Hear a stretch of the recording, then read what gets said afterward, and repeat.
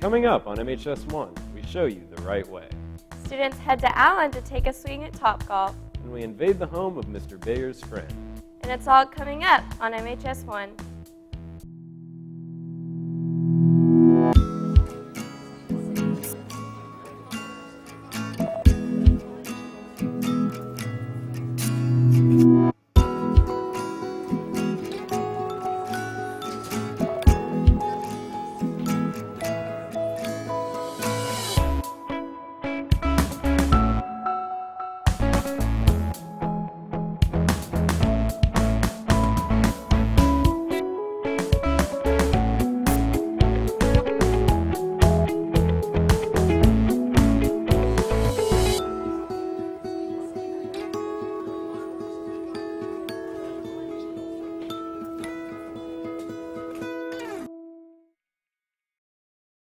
Good morning, McKinney High School. I'm Bill Dodds. And I'm Charlie Hollis Spinks, and you're watching MHS1. In an effort to improve students' writing skills, the school has implemented a new program. After a few weeks, Austin Tankersley, Sarah Wilson, and Christine Baker show us how the right way is working. The new writing initiative at McKinney High School, The Right Way, is taking over 30 minutes of every student's life weekly. So why do we have to do this? When you talk about needs outside of a high school building, a lot of businesses, companies, employers will talk about the importance of writing, whether it's a simple email. The ability to write is very, very important. They're trying to get us more prepared for college, like getting ready to start having to write more problems. Since we're in the era of text messaging and emails, and we're seeing words like LOL instead of laugh out loud, or the grammar and those forms of communication are not at the level they need to be beyond high school. And so we've taken upon ourselves to do what's best for all kids. Well, I'd like to say that this is kind of pointless for the kids that are in AP English that actually write a lot every single week. If you don't write, you could probably see that we have what's called a writing corral behind me here, and kids will come out with myself and we will make you write. You will sit and you will write. Not all students feel this way. I think it's good that we're writing them. I think it will help us on our tax stuff if we get kind of used to writing in text form, because we haven't. Because we only do that for text tests. Besides improving writing skills, what else are students getting out of this? Every week you turn in a paper and you're scored 1, 2, 3, 4. If you get a 1, you get 1 raffle ticket. If you get a 2, you get 2, 3, 3, 4, 4. You fill out the raffle ticket, it goes into the drawing, and we draw prizes each month. Seniors are going to win a senior ad in the yearbook and a ticket to homecoming. Juniors are going to win a class ring so that they can have their class ring taken care of, and a ticket to homecoming. 10th graders are going to get a yearbook. They're going to have a yearbook sponsored to a 10th grader plus a homecoming ticket. And then English 1 is going to be some McKinney High School paraphernalia, a shirt, a sweatshirt, a cap, and then a ticket to homecoming. Because we really want our freshmen to have all of the paraphernalia for McKinney High. This has been Christine Baker, Sarah Wilson, and Austin Tankersley reporting for MHS1. Thanks, guys. Next month is Breast Cancer Awareness Month. Christian Snyder and Sarah Martin gives us the story on one survivor's return to MHS. AP English 3 teacher Miss Norrell went through a life-changing experience last year when she was gone for several months out of the school year. I had had a normal day at school. It was wonderful, perfectly good day, except I had laryngitis.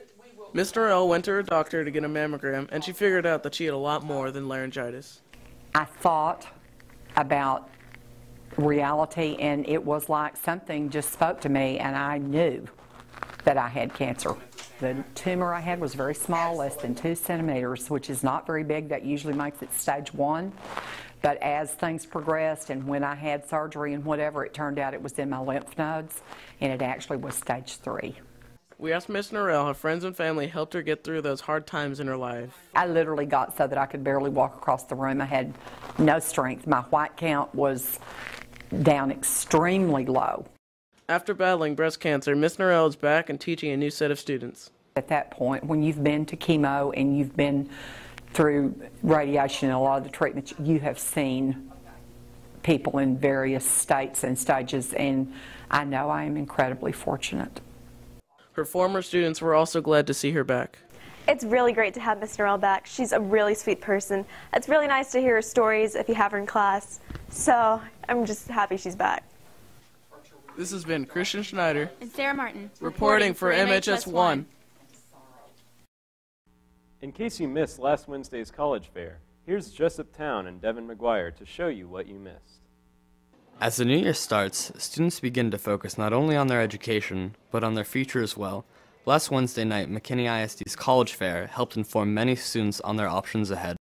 The purpose of the college night is for anybody who's a junior or a senior to really come in and talk to a college representative from their choice of higher education school, to either talk to them about what does their college offer, talk to them about scholarships, talk to them about opportunities, what that college specializes in.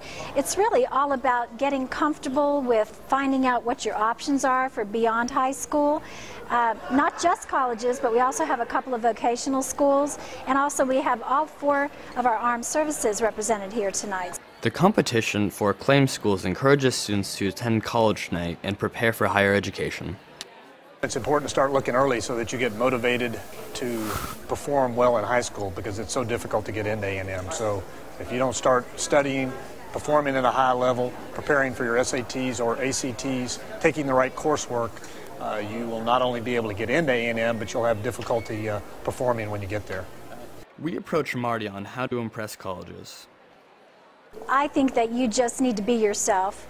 You know, if you're going to be specifically interested in a college, let them know that you're interested and why you're interested, and then get some information from that school. When is their college visit? What are their deadlines? What kind of scholarships are they offering?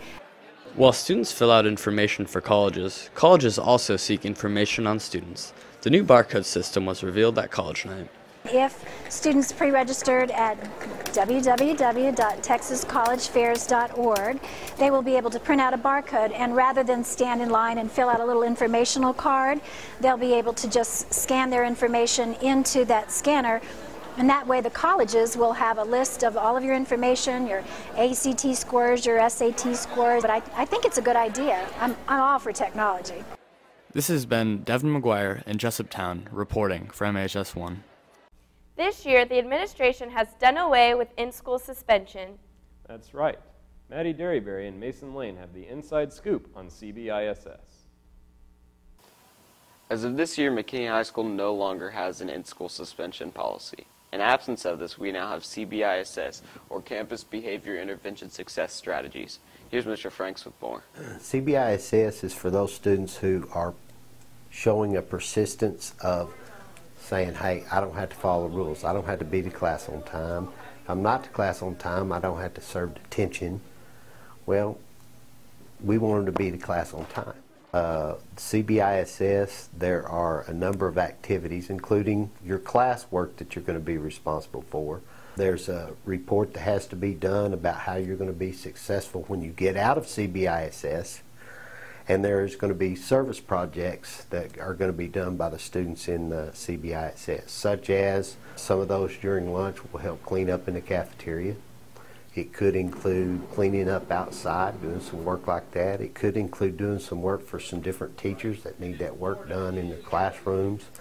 It could even include working some with the custodians. So that's a bit of a punitive piece, but it's considered a service project so that the kids can get back to their school versus show, hey, I don't have to follow the rules and messing up at school, you know?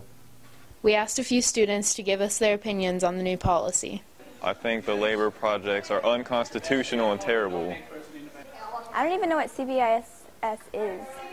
In the past years, ISS has normally lasted a minimum of 3 days, but with CBISS's new point system, it could be much shorter depending on your behavior and points accounted for. Letting the parents know, hey, this is what they've done. They've worked on their classwork and completed it. They participated in a service project. They've They've been on time getting down there. They have met the dress code coming in. They've done all those things that are asked of them in there, and they earn their points for the day. They have the ability to earn their way out in 3 days rather than having to stay 5 days to earn their points. This has been Maddie Derryberry and Mason Lane reporting for MHS1. Now here's Jamie Weiss with sports. Thanks, guys. The varsity football team played a tough match against Wiley last Thursday at home. In the end, the Lions came up short with a score of 22-41. The Lions' next game is tonight against Rockwall Heath at 7:30. In tennis news, the Lions and Lionettes have been training hard under the direction of their new coach. Here's Cole, Ben, and Ethan with the story. Coach Chin, who is he? We came to these tennis courts to find out who the new assistant coach is. I'm Jason Chin. I teach chemistry and I'm an assistant tennis coach. Coach Chin explains how he became the assistant tennis coach. It wasn't like a decision, because of all the budget cuts that we had the last year, things had to be rearranged. I was an extra basketball coach last year, and because they needed an assistant for this sport, and I was on campus as staff, as a coach, they asked me to, and I was happy to jump on board. He was one of the assistant girls basketball coaches last year. He's been around athletics for years, played in different sports growing up as well as coached. And this year he is thrown into a completely different realm with tennis. He's never played tennis before, but he's picking up really quickly. And it's really nice to see how he's taking his knowledge of other sports and applying it to tennis. The team is actually doing a lot better than last year. It's definitely a step up. We are improving with conditioning. I'm really focusing on the conditioning and footwork for the squad, and we can see a big difference, especially after they played their first matches. The parents and the coaches were all noticing that our kids are ready to go for their second match, whereas other teams they're gasping for air. So definitely seeing a lot bigger improvement. We asked him how he liked being the assistant tennis coach. Oh, I enjoy it. It's a lot of fun. At first it's a new sport, coaching, so I was a little nervous, but we came on, and my role is to be more responsible for the conditioning and footwork skills, and it's paying off. It's been Ethan Deshays, Cole Murray, and Ben Tatum reporting for MHS1. That's all for sports. Now back to you. Thanks, Jamie. This weekend, the Drumline competed in the annual Plano Drumline competition. Here's Eli J. and Luke Lauterbach with more. Last Saturday, the McKinney High Royal Pride Band Drumline faced off against 12 other schools at the Plano Drumline competition. I feel the Drumline's really coming along. From where we were last year, at this point, we're a huge step forward. And I really think that we have a lot of good things going on, and only minor flaws, but once we get those flaws fixed, we're sure to go far. Our front ensemble section is playing really well together. We've corrected some of the problems we had in the past. Our bass lines are playing really well, our snare line all plays together, and our tenors sound really well. Although the Royal Pride Band played and fought hard, they faced a hard loss. Well, I think nerves got the best of us this past Saturday, but every competition we do, we gain a little bit more experience and a little bit more confidence, and we're going to take that into our future performances. The students have done a fantastic job this year. We've gotten so much better from last year to this year, and I'm really excited for what they've done and what they're going to do. We still have a lot of drumming left to do this season, and I'm excited to see where they go from here. This has been Eli J. and Luke Lauterbach reporting for MHS1. Students have flocked to Topgolf to work on their swing. Here's Grant Yoder, Taylor Lowry, and Emily Brightman with the story. Opening over the summer, Topgolf has become a new hit attraction to McKinney High students. It offers a place to hang out, great food, and a new spin on an old game. The golf balls actually have microchips in them, and as you hit them into the targets, there are readers within the targets. And as the ball goes into the target, it is tied to your name, so you get points associated with the target that you hit into.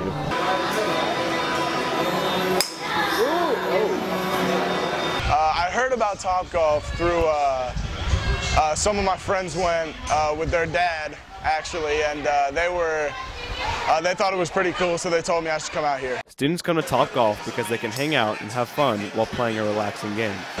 Just people used to check in here a lot on Facebook, and everybody talked about it when it first opened. It just sounded like a lot of fun, so I just came up here. No, I like Topgolf because it's a fun thing to do on the weekend. You come out here and it's kind of like bowling, but different. I like coming to Topgolf because me and my friends come out here. I'm not very good at golf, but we could still have a lot of fun embarrassing ourselves. This has been Taylor Lowry, Grant Yoder, and Emily Redmond reporting for MHS1. Hey Charlie, did you know the average honeybee will only make 1 to 2 teaspoons of honey in its lifetime? No, I didn't, but I did know that there's a honey company in North Texas. Here's Jed Rollins with more. North Dallas Honey is one of the largest honey manufacturers in the DFW area. Honey is a popular home remedy for allergies and many other medicinal uses. I had a chance to interview Nathan Sheets, the owner of North Dallas Honey, about this belief. No, I'm joking. See, I don't have allergies because I eat lots of honey. Have you ever seen any bees with allergies? No, of course not. Because bees are eating and ingesting the local pollen. And so that's what a lot of people eat honey for, especially raw and unfiltered honey, which has local pollen from vegetation. And so as you begin to ingest that pollen that's in the unfiltered honey, then your body begins to develop its own antihistamines against allergens and things like that. You know, what I think has always kind of been viewed as a wives' tale of how honey can help with your allergies is really being shown. North Dallas Honey receives many testimonies from people throughout the North Dallas area about their experiences with the healing properties of honey. Allergies, they don't do much to me because I eat my dad's honey and it has all the different local pollens in it, and the more you eat it, the less you're going to have your allergies. But also beyond that, because it's raw, which is in reference to the temperature that we heat the honey up to, we don't heat it over 140 degrees, and because of that, then the antioxidants, the enzymes, and the antibacterial properties are still inside of the honey. And so the medicinal value of the honey, I mean, people use it for burns, they use it for when they have sore throats to be able to coat their throat with that antibacterial property of honey. So honey is one of those things, it'll never mold, it never goes bad, and it never spoils. I put honey on my ice cream, on my toast, on my cereal, on tortillas, and I just waterfall it a lot. This has been Jed Rollins reporting for MHS1.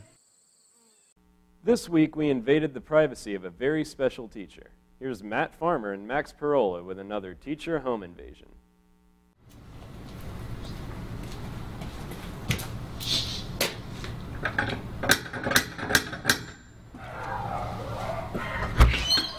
Hey, MHS1. Welcome to the Henry house.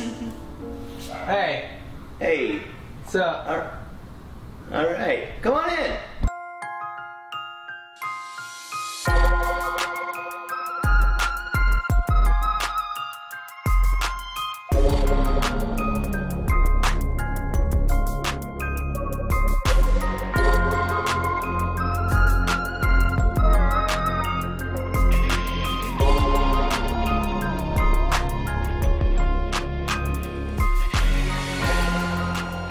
My wife and I lived in Lubbock for the first 2 years that we were married, and when we decided to move back to the Dallas area, we needed to find a house that was halfway in between where she worked in Dallas and where I worked in McKinney High School.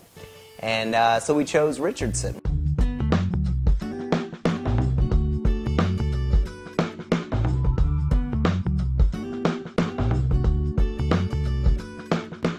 Alright, so this room, this is where the magic happens. This is supposed to be a dining room, but you know what's a lot better than dining? We. So this is now the we room. We got our big comfy chairs right here, and that over there is the desk where I sit and give you Fs.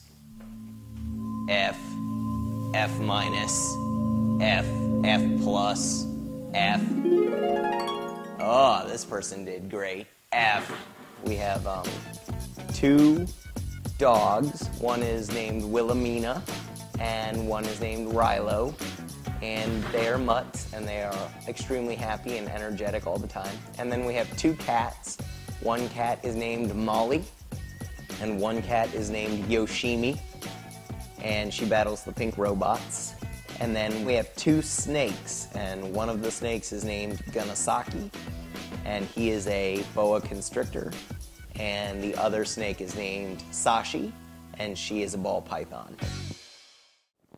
997, 998, 999, and 1,000. Oh, hi. I didn't see you there. This is a room with nothing in it. This is where I come to use the weight bench to keep my girlish figure. The most interesting thing about this house is its proximity to the biggest park in Richardson, and that's Breckenridge Park. Right across the street, just walk straight out our back door and you're right in the park. Miles of trails, ponds, soccer fields, baseball fields, tons of space to go explore. It's pretty much the best thing about this house. So I'm glad that you got to come see my house and meet my wife and meet our animals. But now, it's time to go for a little roll in the park. Whoa! This has been Matt Farmer and Max Prola reporting for MHS1.